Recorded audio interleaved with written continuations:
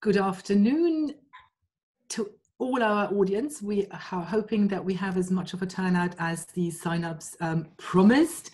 So welcome to our second seminar in our series under the theme Society, Culture and Law, a research theme within the School of Security Studies at King's College London.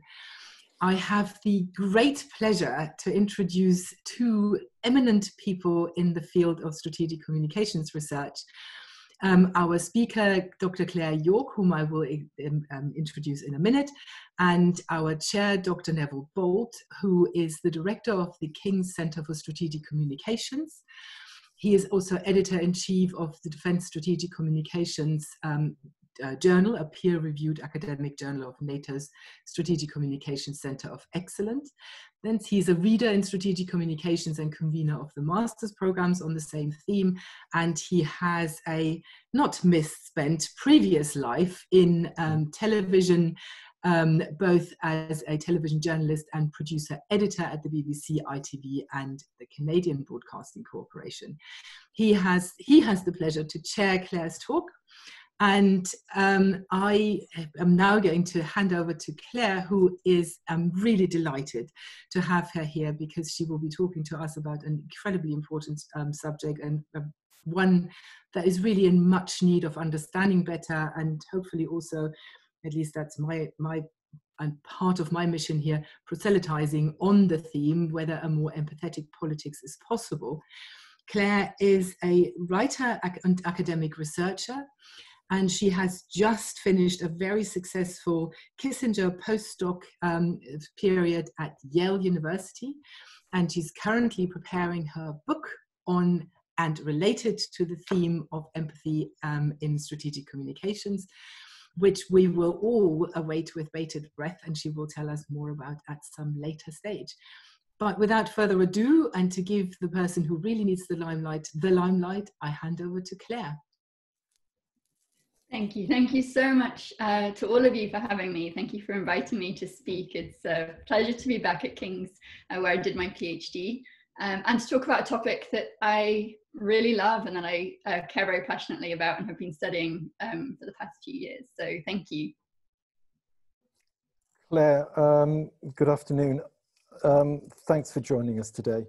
And it is a pleasure to see you back at King's, actually. And we had a great time together. I did, certainly. It was a pleasure and a privilege to supervise your doctorate. I think it's fair to point out that your eminent examiners, and they were eminent examiners, concluded that yours was one of the best PhDs they had ever read. So congratulations to you. But you've moved on since then. Those are the old days. So let's talk about empathy. You researched in depth the Nixon-Mao talks of the 1970s, and what engaged you was trying to understand what was the role of empathy.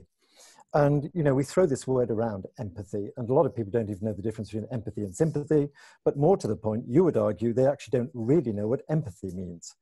Why don't you tell us? Yes, so I'm really interested in how we understand and conceptualize empathy. And I think it's such a critical component of human relations, but it's not simply one thing. And often we see this division in how empathy is defined, where it's emotional or it's cognitive. So it's kind of a feeling that we have towards another or towards others that's very innate, something embodied, and we feel that and we experience that sense of connection. But then you've also got this cognitive dimension, which is much more of a conscious process of reflecting on the lived experiences of others and trying to understand how they view the world, what does the world mean to them, where do people derive value and significance in their everyday lives, and how does that inform the way in which they engage and interact with the world around them.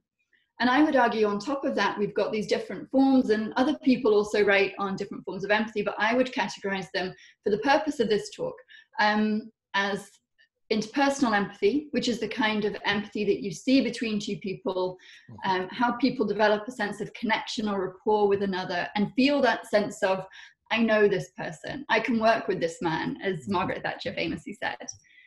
You've then got what I call strategic or political empathy, which is used to communicate or connect with audiences as part of political discourse. And this is more to do with the communication of empathy from, say, an individual or a small group of individuals to a collective, because often empathy is understood as between individuals or between small groups, whereas I think it's something that can be very much communicated in dialogues, in performances, in signaling, to show other people that they matter to them, that they're being heard and listened and understood, and that their concerns and grievances are being taken into account. And then I think that as part of that, I think there's an important role to consider of empathy of performance. So performative empathy, and the sense that the very act of performing empathy has itself a value or a virtue, because empathy has these connotations of virtue. So there's then this difference between performative empathy and sincere empathy. And I think that's one of the things that we sometimes see in this space, is that people feel the need to demonstrate empathy. And so we need to interrogate, but is that actually translating to genuine empathy and concern? How much is that going into actual decision-making processes, informing the ways in which they're changing their attitudes and behaviors towards different people and different groups? And so I want to think about it as well in that sense. And as part of that, it really draws our attention to this difference between the rhetoric and reality. Because rhetoric about empathy is far easier. You can talk about it. We know certain codes of expressing understanding for others. We know what it is you have to be saying. I feel your pain, as Bill Clinton famously did in that election. And then there's the real hard work of empathy. And that's something I really want to kind of emphasize in this talk, that actually empathy is not something light and fluffy. It's hard work, it's a process, it's a practice, and it's about really taking on the very difficult challenge of trying to understand and tolerate difference in order to connect across divides. And I think it's so important right now, when we're dealing with such a polarized and divided political space, that we're able to start to talk about, what does this actually mean? What is the hard work? What are the practices that we have to do to try and create something that's better and that transcends the challenges that we're facing today? And so I think, empathy, I think, is inherently political. It has a lot of challenges, a lot of problems associated with it. And I think the more we understand that, the more we understand the limitations and the problems with empathy, that it's not just that nice fluffy thing you insert into a debate and suddenly things sound better, but we understand its real, the courage and the hard work that you have to do. I think we get closer to them being able to realize it. Yeah, that's interesting. And I suppose the question is, apart from the fact that you've written a PhD and very shortly will publish a book on this, but why are we increasingly talking about empathy? I think there's multiple reasons. At first, I think we're seeing in the context of the pandemic, the real importance of trying to understand how this virus that is still so unknown, we still don't know what it means, but it is causing such kind of havoc and hardship to people in terms of welfare and health and livelihoods and well-being, that there is this real need within our political leadership for empathy and for concern and also for compassion for people from many different backgrounds, to show that people in the highest echelons of government and politics are taking it seriously. We're also seeing empathy being discussed in new forms of leadership. So we're seeing a lot of praise, for example, for Prime Minister Jacinda Ardern and others who've really used empathy, both in response to the terrorist attacks in Christchurch a couple of years ago, but in her response as well to this coronavirus crisis, really centralizing it as part of her discourse about how politics should be conducted. She spoke about it at the World Economic Forum. She's really tried to put it at the heart of economic policies and welfare policies. And she's also not the only one to do so. Barack Obama in 2006 was talking about an empathy deficit and about the way in which society had lost sight of one another, that we had lost our ability to connect, and that actually society and politics had become about interests, about financial gain, about economics. And really what we'd missed is that society is about people and politics is about people. And we're seeing it again now in the American elections. It's very much central to Vice President Joe Biden's campaign, this idea that he is a person who connects with the everyman. He's a person who really as a man of character, prioritizes empathy in his dealings with people in his politics. But we've also seen it, as I wrote about in an article recently for The World Today, in how President Trump is talking about himself. It was a feature of the Republican National Convention as well as the Democratic National Convention, where they're talking about how Trump called his staff when they were sick to check they were okay, and how he was talking to certain frontline care workers. And this performative empathy really coming to the fore, that it was seen as a political tool and an asset for both campaigns. But I think with all of that considered as well, what I want to come back to is that idea of empathy offers us a great lens for understanding and interpreting emotions, and for understanding what is going on right now when we're looking at the rise in identity politics, we're looking at increased divisions within society and polarization. We're looking at really prominent debates about inequality and injustice and racism and the lack of care and the sense of marginalization that people are feeling. And I think it's so important that people are saying we need to be able to incorporate far more awareness of different lived experiences into our politics. And we need to, I think, understand how different people are feeling, how people not only engage with politics in the level of reason and rationality, but how they are experiencing it at a very felt level, and what that means collectively for public moods, for public attitudes, for what people are responding to. And I think those emotions in this political space are often unquantifiable and hard to really decipher, but we can and we should be trying to understand what the implications are for different politics on different communities, and how then you navigate that with a more nuanced understanding of lived experience. I'm interested in this bridge between rhetorical empathy as performative politics, and also, can I just call it individual sincerity on that level? Because a lot of the time, and you know, the American election is very much presidential election, very much in our minds at the moment. And for an awful lot of international, let's call them intellectuals, empathy is associated with Biden as being very much part of his makeup, his personality, and that it's genuine, it's sincere. And yet when Donald Trump employs it with his supporters and sympathizers, somehow we're suspicious of that. We see it as a tool of politics. Is that unfair, do you think? I mean, I think it really speaks to me to some of the challenges of empathy. And you're right to point out the challenges that we have in deciphering and interpreting it. And I think it speaks to the subjectivity of empathy and our own positionality. And I struggle with this as well, because I think we have this idea that empathy is about kindness and it's about care. And I think that for the most part is true. But we also have to think about, is it empathy if I don't like what it looks like? If it doesn't speak to me or to the causes and the concerns that I have, is it still empathy? And I think what's so interesting is how particularly populist leaders have been quite effective at mobilizing this performance of concern for other people in their politics, at trying to say, we understand your grievances, we understand how you view that the political establishment have not spoken to you and have marginalized you or forgotten you. And we are going to offer a different alternative that speaks to what it is that you care about and the insecurity or the uncertainty that you're feeling. And so with Trump, I think it's hard to argue that he has that personal sincerity of care in the way we see with Biden. But I'm also not convinced that his supporters want that from him.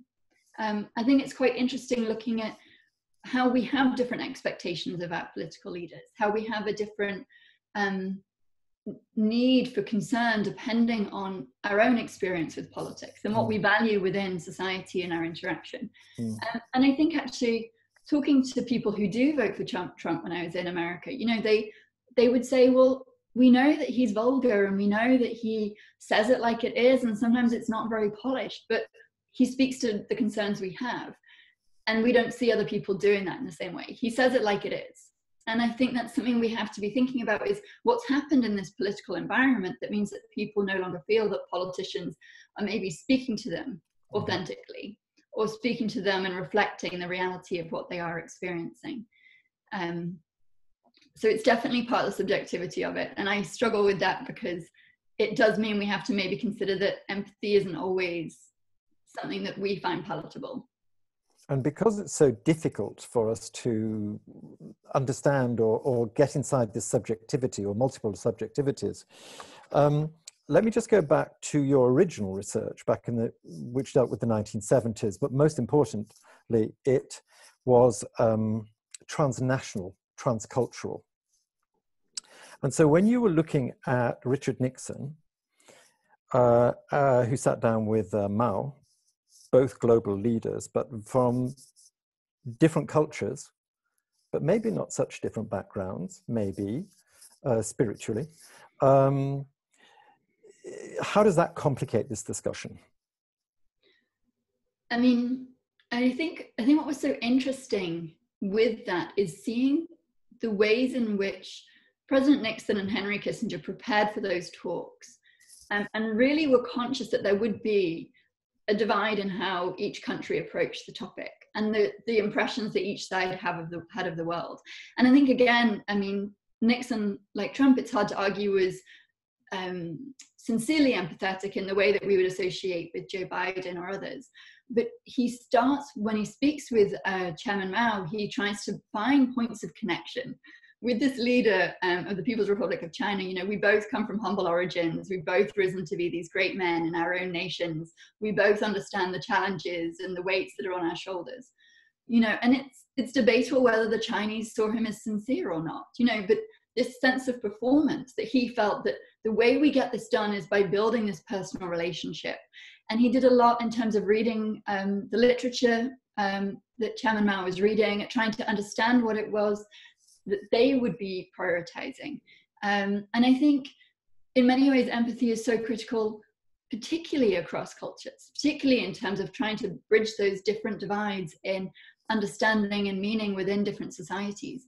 But I think that's where we find common points of humanity. We find that we're all individuals. We all can find things in common despite our differences. And you see this kind of in the practices they do, and Kissinger as well in his much more extended discussions with Zhou Enlai would constantly try to speak to the intellectual interests and the background of his counterpart and try to understand the concerns and the grievances and the insecurities that the Chinese felt at that moment in time, faced with the Soviet Union on their borders, faced with a sense of uncertainty in the global environment. Did you get a sense that that Mao and the leadership of the Chinese Communist Party were actually going through the same process vis-a-vis Nixon? I did. I mean, it's interesting. You see, there's one of the transcripts where Zhou Enlai talks about how he watched Patton, the film, because he knew that it was Nixon's favorite film, and how this film gave him an insight into the mind of Nixon.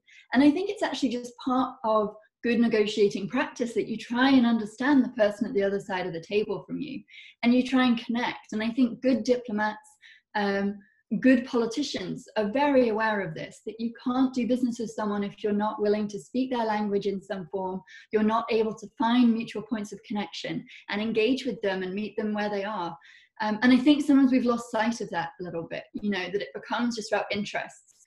But you can't do that if you don't have trust and you don't have mutual respect. And that was one thing that really emerged through the archives, is how much Nixon and Kissinger spoke about that importance of trust. And empathy was a vehicle to building that. And that's something that people like Professor Nick Wheeler and Ken Booth have written a lot on, you know, this centrality of trust. And empathy is a real vehicle to help build that, especially when there's been long periods of animosity between two sides. And so how do those thoughts resonate with what we are seeing with a week to go to the American election, with two candidates who appear to despise each other? I mean, I think it's just so interesting to see the nature of discourse in the US right now, the debates where you see how dialogue has really declined, that there is this real division between the two sides and this lack of ability to build consensus. And I think looking forward, what's going to be key, whoever wins, and I think especially because Joe Biden has campaigned on a platform of empathy and unity and building back better. This kind of, how does he reach out to those people who didn't vote Democrat? And especially for those who are undecided or who are not on the more extreme edge of the political spectrum. Yeah. How does he say to them, you didn't vote for me, but I'm still going to care about your interests and your concerns? Because to move forward, there really needs to be this period of healing and this period of dialogue. There needs to be this sense of overcoming the divisions, finding areas of commonality, because otherwise I think there's a danger they will entrench even more. We're seeing such division within the rhetoric and such kind of shaming as well on both sides. I think that's one thing we're seeing in the US, and we also see in the UK, the mobilization and weaponization of shame and humiliation of our political opponents. And I think it really makes it very hard to find a political space where both sides can come together. When you start to deny another side their dignity, even if you disagree with them and you think their politics is awful, and even if you don't respect where they're coming from, to not show them the dignity and give them space to at least engage in dialogue and listen, to find those points of commonality, to find, okay, we disagree on this, but actually we're both concerned about our economic well-being. We're both actually concerned that our children are healthy, that they have schools to go to, and that we have jobs. And so I think that's going to be key for whoever leads. I'm not sure how a new Donald Trump administration would do that, because we haven't really seen that during the last few years from him. But I think it's something we much more would expect from Biden, but I don't think it's going to be easy. I think there's going to be many years ahead of trying to rebuild the kind of bridge and reconnect with society, and both in Congress, in the political establishments and institutions, where there's been a real lack of cross-party collaboration since really the period of Reagan, but also within society and communities themselves. Yes, I don't want to be sound like the voice of doom, but you don't feel that the positions are so entrenched in American society, not just American society, more broadly in Western democratic societies also, we see similar things happening. You don't think that positions are so deeply entrenched that you, as an advisor to policymakers and politicians, that you would have to just throw your hands up in the air and say, sorry, we have nowhere to go on this? You know me, and you know I'm an eternal optimist. So so no, I don't. But I do think it's a case of, you know, rolling up your sleeves and being really prepared to go, right, what have we learned from this period? And I think this is interesting because it speaks to the importance, for example, of honesty, and for apology, and for acknowledgement of error. We have not done this right. We have made errors. And I think particularly for the Democrats in the US, to be able to say, okay, you felt like maybe democratic politics has failed you. We've had this vision of liberal international politics that was meant to help everybody and create opportunities, and some of you don't feel like we have. Yeah. And this is what we're going to do about it. And the same in the UK. I mean, looking at the way in which the pandemic has been dealt with, I think there is this need to say we haven't got this right. And again, looking last week at the case with Marcus Rashford and food for schools, having someone come out and say, we got this wrong. This is how we're going to rectify it. And it's a real concerted, concrete plan of action that will make a difference, and that acknowledges that maybe we misread the mood. And that's one thing we see from leaders who model good empathy, is that they're not above accepting where they've made mistakes. You know, that they're humble enough to say, the facts have changed, or my understanding has changed, and now I'm going to change course. I do think one thing the pandemic has shown us is the power of communities to come together in a crisis. And yes, it's been complicated by confused lockdown rules and by maybe, you know, breakdowns in trust in society towards political institutions or towards one another. But I think it's still possible that we can reconnect with that sentiment that had people staying home, looking after one another, making sure that those who are most vulnerable were cared for. There's something there that can be built on, but it needs real, genuine leadership and a commitment for something better. You mentioned before the need for new forms of leadership. And you mentioned two people, very specifically, Barack Obama and Jacinda Ardern in New Zealand. And a lot of people, of course, would be critical of Obama for being really quite intellectual, aloof, arrogant, distant, which is not the case with Ahern, is it? How would you compare those two, and where do you see the positives in either? Yes, and this is a criticism that comes up often in relation to Obama, that intellectually he fully understood the power of empathy. And his speeches on it, I mean, from 2006 and onwards are beautiful. Yeah. You know, you see after this awful attack in a church in America. In America, Carolina. Yeah. Yes, where, you know, and he starts to sing Amazing Grace, and you see this sense of connection that he has. But then other people would say, but he doesn't always do the cross-party work, and he doesn't know how to connect with people if he's in the cerebral state and he's thinking. Whereas we see then with Jacinda Ardern, it seems very much integrated into how she engages with the world and those that she comes in contact with. And I think both are valuable. We need people who understand intellectually that empathy should be a tool within our politics, that it should be something that we are using to try to understand how different people are living. And I think that's something that Obama did repeatedly in his speeches and in his outreach, trying to empower different groups and organizations. But we also need to see from our leaders that they are accessible as well. I think this is what Jacinda Ardern seems to do. You see her when she's hugging people after Christchurch, when she really goes out into the communities. And she's also, when she's there on a Zoom call with her baby, and she's being very real and normal, and, you know, on TikTok making cups of tea. You know, people need to see that their leaders are accessible and that they care for them. So are you putting all your money on one bet? Is it basically that we're relying on individuals to emerge in the coming years? Or would you propose that there are institutional structures that we can put into place that actually help this bridge building process in order to highlight the role of empathy and the need for it? I mean, I think there's multiple areas that we need to be looking at. I think absolutely it's hugely dependent on leadership and the ability to model good behavior, good practice, empathetic concern, understanding, and new forms of discourse.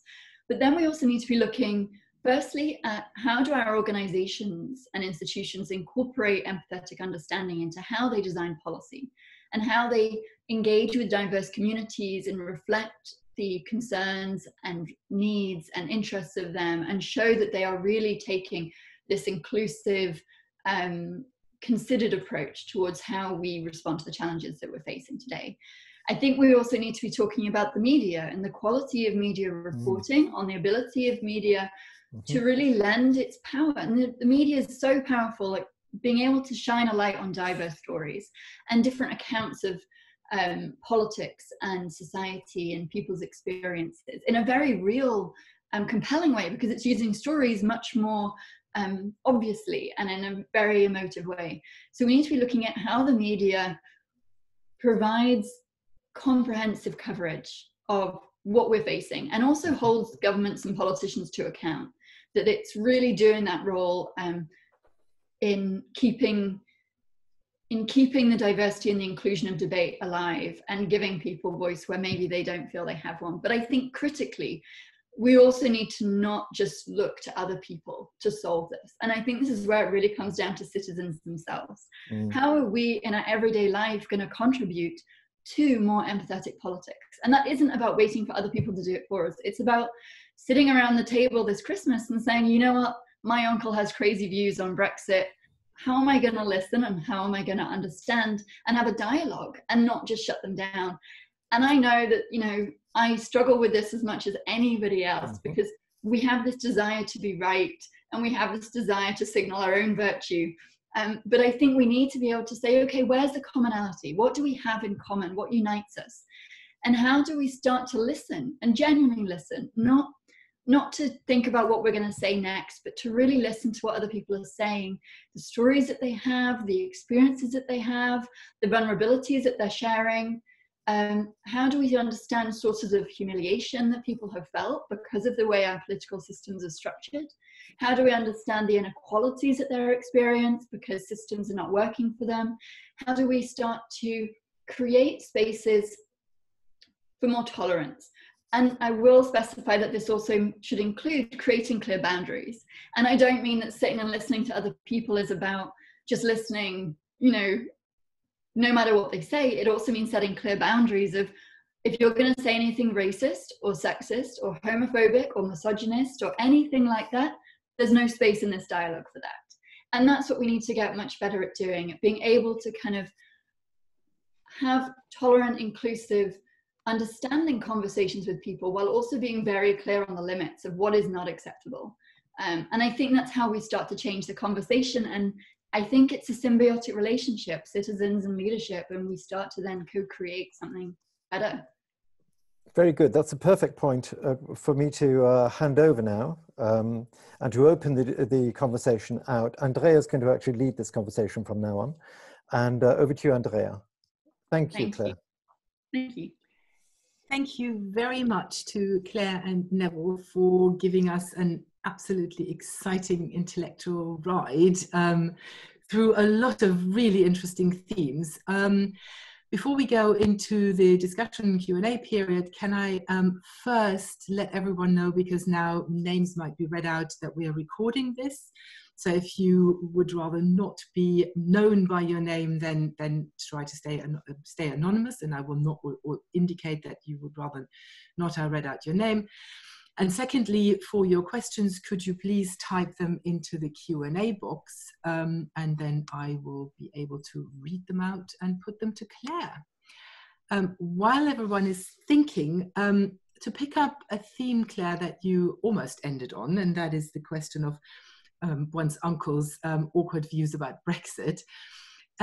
If a particular theme or topic or political ideology has become almost weaponized or hijacked by, arguably by a group of people who have a very clear agenda, which may or may not, some people may not agree with me, but maybe very much narrower, very much more hardline than perhaps many of the people who voted for Brexit intended, because for them, the reason for voting for Brexit was another than the reasons for which we're now leaving, potentially with no deal, or if we have a deal, with a very thin deal, and some of the people who voted for Brexit might actually end up having to be punished for, or being punished for that decision. Now, if there are so many other influences which have skewed the debate, is there a comeback via empathy, or does it take more or something different in addition to empathy, beyond the individual level? In terms of bringing different people in together again, yeah. Yeah, I mean, empathy is always just going to be one of many tools. I think what it does is it lets people feel seen, and it lets people feel that they are being listened to, which is valuable. But I think as well, it also needs to be matched with a genuine understanding of where are these more extreme views coming from. And in some times, you're actually not going to be able to negotiate with them. You're not going to be able to say, to kind of give validity to some of their views. So then it's, are there other points of connection? Are they talking really about frustration to do with unemployment, to do with their financial situation, to do with opportunities? Like, how do we find other points of connection?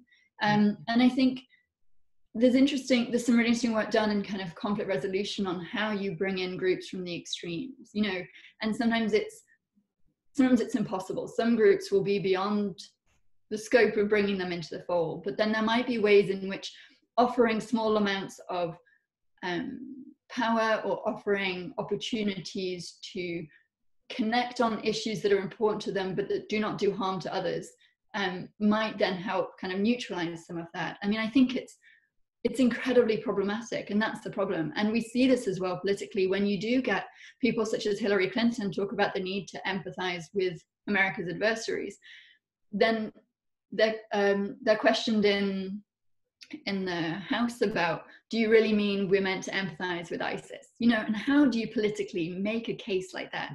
You know, and how do you try and say, well, actually, yes, we do. And maybe what it is about is understanding the difference between public and private spaces. It's about understanding what kinds of expressions of understanding should be done publicly, and how much should be done about private initiatives, or trying to find ways to build relations and build trust so that people then feel that they are able to engage in a process again, that they're not being marginalized or sidelined in it. But I don't think empathy is a magic bullet. I think it's a real critical asset, but I don't think it's a magic bullet. Yeah, I entirely agree.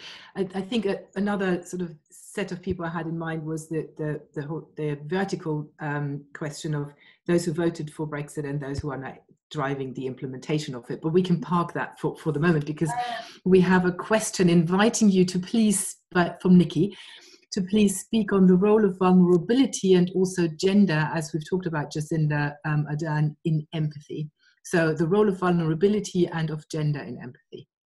Yes, I think this discussion about gender and empathy is fascinating, and also any discussion of vulnerability, I think, just speaks to, one, the work of Brene Brown, who's kind of sociologist, who really talks about vulnerability, and the power of people to be able to share their concerns in a way that is safe.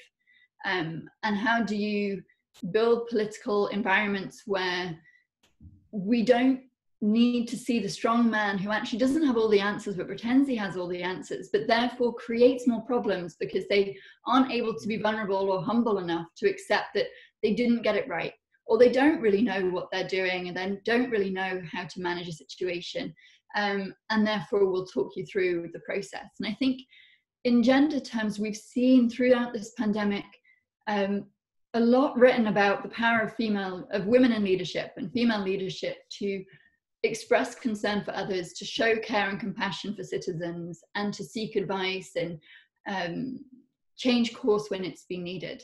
And I think it's really important because it shines a light on different forms of power, that power is not just about might and domination and strength and the sense of being an impervious figurehead, that actually power can be about vulnerability and showing that you care, and that you want the best for the people that you're serving in a position of leadership. But I also would argue that empathy is not an intrinsically female trait. I think there's this dimension that women have maybe been traditionally socially constructed or being conditioned to care because of the roles that people have taken within society. But actually, if we view it as just a female trait, I think we do a real disservice to many empathetic men, and we should be empowering men to express more emotion and more empathy as a source of power and strength. Thank you very much. That was really enlightening. I hope Nikki is happy with the answer. If you have further questions, please just type them in. Here's Olivia Kearney asking, thanking you for a great presentation. And then she was wondering if you could speak a bit more about what you were discussing with the mobilization of shame, especially during a campaign time. I feel like there's too often a do as I say, as not a do as I do approach from politicians. In the case of Biden and Trump, Biden obviously doesn't have as brash comments as Trump, but there's still strong political rivalry and opposing Twitter comments. What have you seen in terms of the disconnect between leaders promoting some sort of empathy through their words, but their actions say otherwise? Which is a stronger force? How can we work towards not undermine attempts at empathy? I suppose that speaks to your distinction between sincere empathy and performed empathy. And I was going to ask on that as well. So I'll hand over to you. Yes, so I hear two questions in there. The first is about the use of shame, which I'll come to second. And the second then is about this mismatch between what people say they are and then what they do. And to me, this really speaks to the importance of integrity. And we don't really talk about what it means to have integrity in politics anymore, but we need to return to a view of people valuing the idea that you are who you say you are and that you will do what you say you will do. And I think it's quite interesting looking at what happened in the UK during the lockdown, the first lockdown. I'm originally from up north, and it's so interesting to talk to people up north who really say the moment that Dominic Cummings broke lockdown is the moment we lost trust with the government. And I don't know if that's understood fully in the capital. People really felt like they're actually willingly giving up freedoms and giving up their social life and their kind of everyday normality to try to protect people and to look after the NHS, and then it's being broken, and that sense of trust. And it speaks to the kind of the importance of trust within society, that politicians are doing what they say they'll do, and that they are also doing it in the best interest of society. And I think the more politicians deviate from that, the harder it becomes for people to trust them. And that has implications that extend beyond the immediate act itself, because it starts to deteriorate the kind of the fabric of the social contract, the fabric of what we expect from those in positions of leadership in government. And I think, again, it's interesting, what we would tolerate from Trump and what we would tolerate from Biden may be different. I think it's quite interesting that what Trump is able to get away with politically is very different to what we would permit from Joe Biden. And I think it's interesting to say, why is that? What is the perception of the character of the man that someone can do so much more with so little consequences, whereas someone else, we hold to a different standard? And we need to be reflecting on that. Like, why is that that's happening? So I would really speak to the power of integrity and really understanding how we rebuild integrity in political office. And then I would also look as well, this idea of shame is, I think, so key. It's such a powerful political tool, but I think it's incredibly destructive, because the more we shame people, I think we find that it has a counterintuitive logic. We think by shaming people for not wearing masks, for not behaving according to certain norms of society, for deviating from the standard expectations of behavior, we think that they will change their course of action and come back to behave in the way that we expect they should. But actually, shame often forces people to entrench even more in that identity, or to do other behaviors that are equally provocative. And I think it also makes it harder for them to then feel heard and understood, which makes it harder to then connect, to bring them back into the political space, to then create something that's more inclusive and fair. And so we need to be looking at how we're using it. And shame certainly has a role, but we need to look at when the balance is wrong. Thank you very much, Claire. That was very enlightening. You talked earlier in your presentation, you talked about morality, and that was sort of linked into the question of sincere empathy versus performative empathy. Could it be that there, and well, you also talked about how we don't necessarily see Trump's empathy, even though his followers might see his approach as empathetic, whereas for us it's easier to recognize Biden's empathy.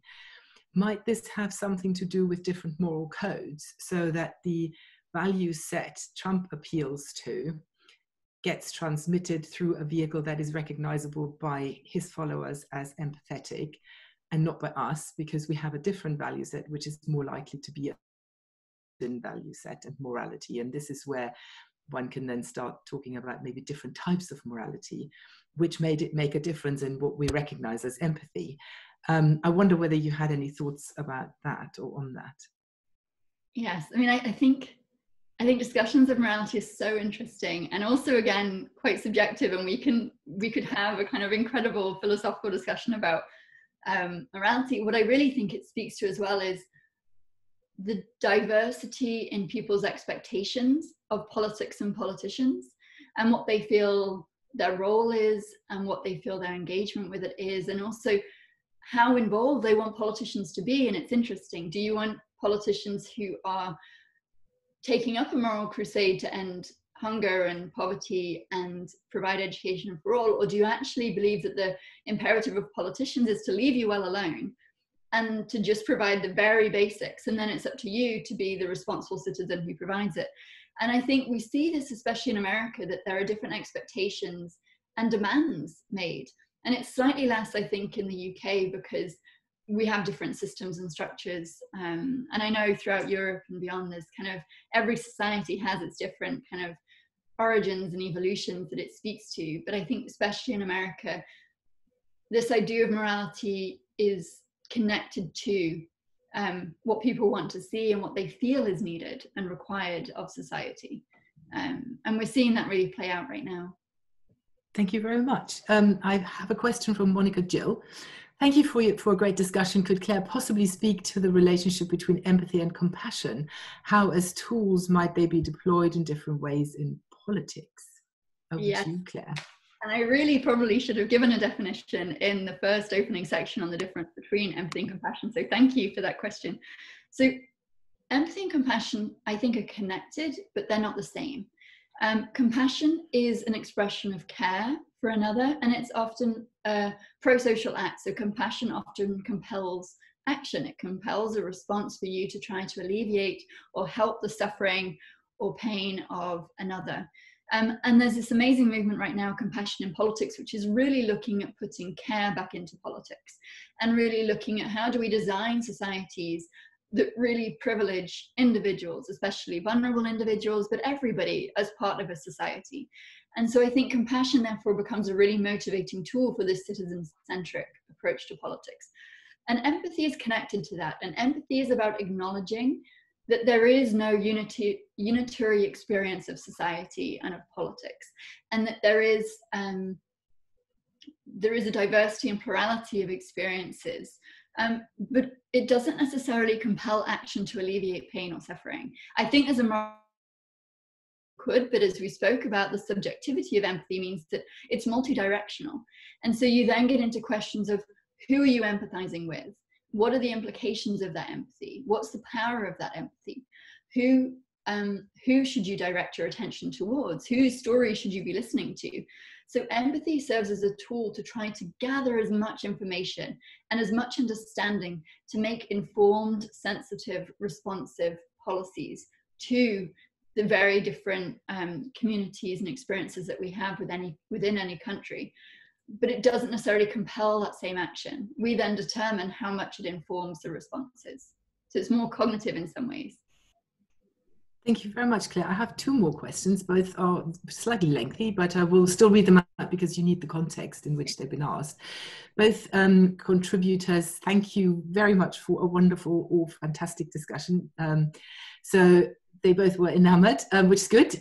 So Caroline Faber is asking, when you were talking about the role of empathy in foreign policy and particularly in US-China relations, she was thinking about how empathy might connect to or be more central to administrations that have adopted an explicitly feminist foreign or development policy, such as Sweden and Canada. And so Caroline was wondering whether you had any thoughts on what role empathy might play in a feminist foreign policy. Oh, I think it's absolutely key to a feminist foreign policy. And again, there's some great people who are doing work on feminist foreign policy right now, such as the Center for Feminist Foreign Policy. And it really, because the very idea is saying there is not one voice within our foreign policy, it forces people to confront alternative voices and to say, how do women, for example, experience politics differently? How do policies have diverse implications depending on your gender or your sexuality or your position within society? And what are the implications then for the impact of that policy? And I think these countries that you mentioned that have started to consider it are recognizing that politics has manifold applications. And if we only look very narrowly at politics as being about dealing with a citizen who is kind of homogenous and data-driven, we miss the fact that there are so many different stories. We miss the fact that people come from so many different backgrounds, and that there is this very different encounter with politics. And so I think it forces self-reflection. And I think that's also one of the things that's key to empathy for me, is for people to be empathetic, they have to be willing to self-reflect both on their own assumptions, their prejudices, their experiences, and their past actions and behaviors, and be able to acknowledge how that's had an impact on others, and be willing to kind of recognize and change it where appropriate, because I think it's that kind of management of ego that's really key. Management of ego, I like that concept. That is a very, very important concept.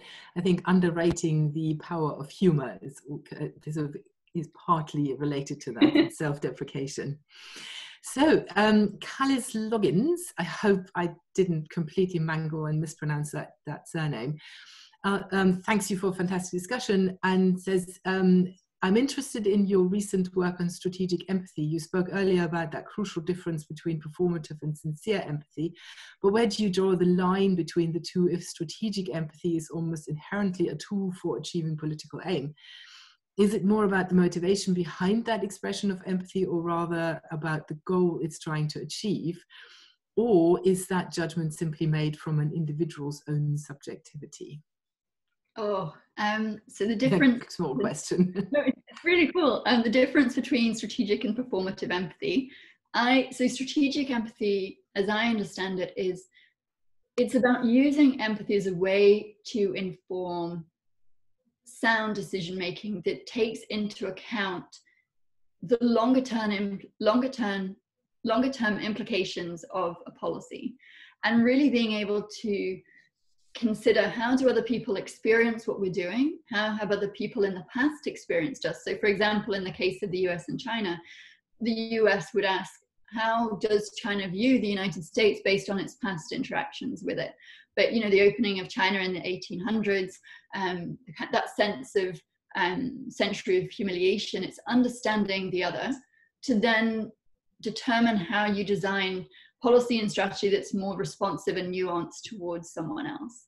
And so it covers a much broader range of processes within policy making and politics, in terms of decision making, in terms of diplomatic practice, in terms of the ideas and intellectual process involved. Performative empathy is then about this sense of using empathy to signal your virtues, to signal your character and your care.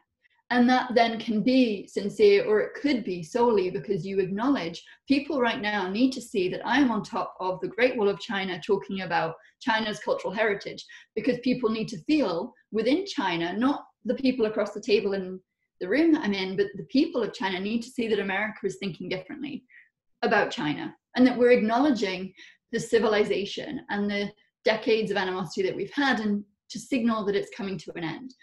And it's not then about understanding the whole Chinese population in a strategic sense. It's understand the performative power that empathy has in saying, we are changing, we are listening, we are caring. And so for me, it's slightly different. They're very connected, but it's slightly different. Performative is very much that kind of, you see it as well, a lot of people talk about how empathetic they are, and then you see that actually behind the scenes, they're not necessarily practicing it or putting it into effect. It's very much about the need to be seen to be virtuous, and that virtue signaling. Thank you, Claire. Marina De Largi, I hope that's correct, asks, does empathy exist in politics in post-Soviet countries, for example, in Russia or Ukraine? Which I think is a really interesting question. I'm assuming it does exist, but let's see what Claire tells us. Yes, I mean, I think wherever you have a sense of shared history or shared identity or common stories, you will find that there are sources of empathy, that people will feel a sense of connection for the other. The question is then, what do people do with that? How does that then inform the way in which they engage with others, their sense of identity? How does it inform politics? And I think we've seen in some of the post-Soviet countries that some leaders have really played on the empathy that they, you know, that sense of connection that they feel in terms of identity to their history, to try to create a different sense of national identity today. But I'm not an expert on kind of the post-Soviet states themselves to be able to give very concrete, detailed examples of exactly where we're seeing it. I would have thought Vladimir Putin is quite skilled at creating performative empathy. His photo series of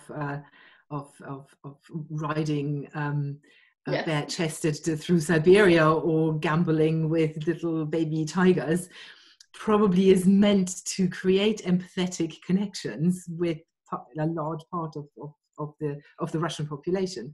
So I'm assuming there's quite a lot in there. Now, one last question. Nikki has come back, which is welcome back, Nikki. She asks, in my reading on empathy, I have recently discovered the topic of empathy fatigue, particularly from Professor Kristen Neff, often referenced by Brené Brown. Is this something that, Claire, you have seen in your research, and could you speak to that, please? Yes, I think it's absolutely key, this idea that we only have so much bandwidth emotionally, personally, politically, and this idea of empathy fatigue, where you can no longer take in the concerns of others. And this is why when in the concluding part of my remarks, really talking about the need for boundaries within this. And again, it's something that these authors also speak about, that need to set a sense of, I care, but these are the boundaries. Like, this is what I cannot engage with.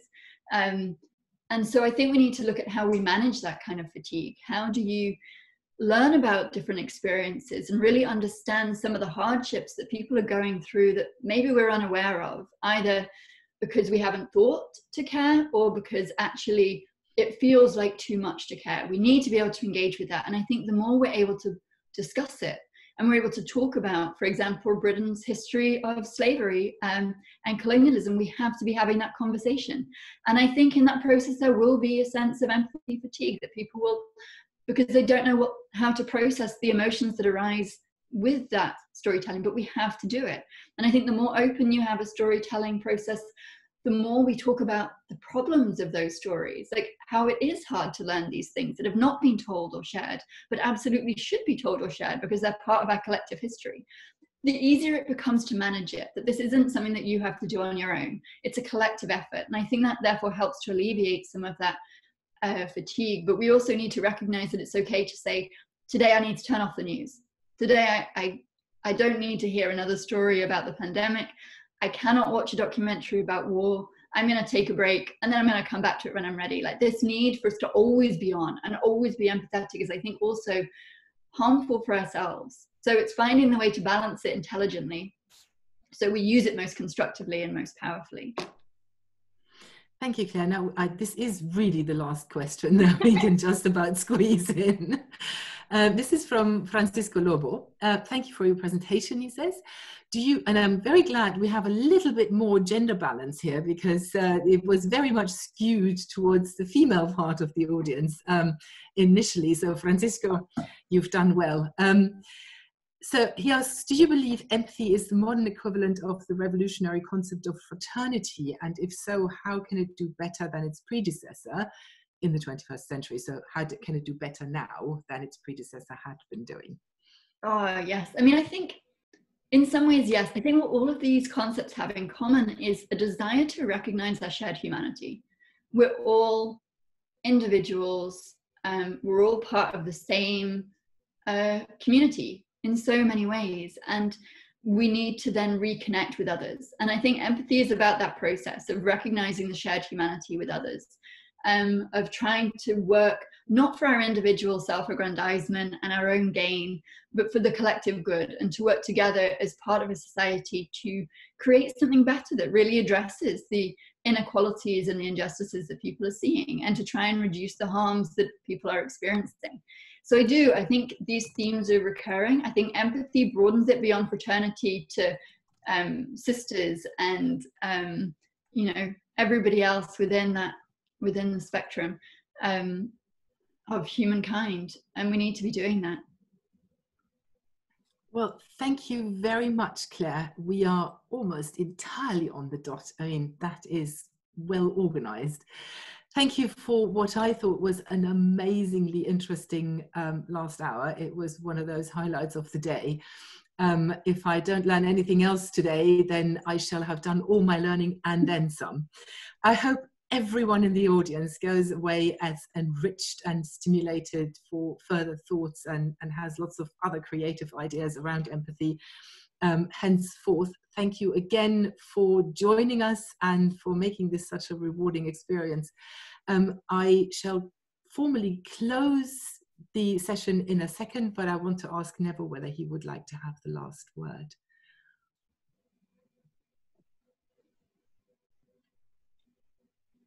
Forgive me, I'd already switched off just so you wouldn't hear me drinking my coffee. I'd just like to thank Claire very much for being so open and responsive as well, because some of these questions have been really, really quite challenging questions. And thank you for addressing them and embracing them with great sympathy and understanding. And I agree with Andrea. I've learned a lot today, and I'll carry a lot away from this session. Thank you. Thank you to everybody as well for taking part and joining us. Yes, thank you to all the participants for asking very, very good questions. So have a great afternoon, and when the weekend comes, a great weekend.